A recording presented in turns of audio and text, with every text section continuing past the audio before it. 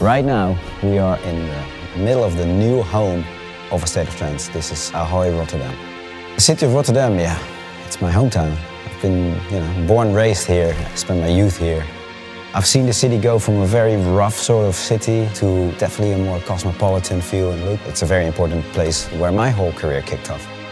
In my elderly home, I had the attic as my bedroom. That's where I made my first productions that, quite often I still play today, and people still have the same response to it. It's amazing.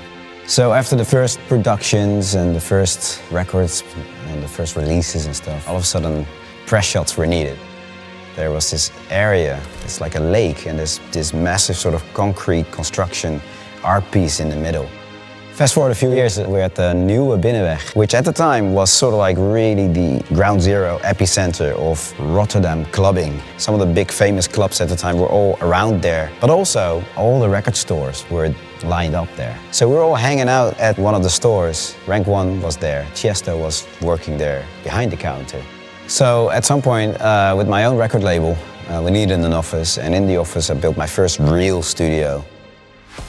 Many big productions have been produced there, notably Brute that I did with Armin together, just goofing around and creating Brute.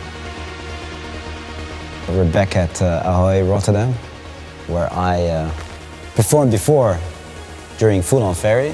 Can't wait to be back here and see everyone February the 23rd for A State of Trance.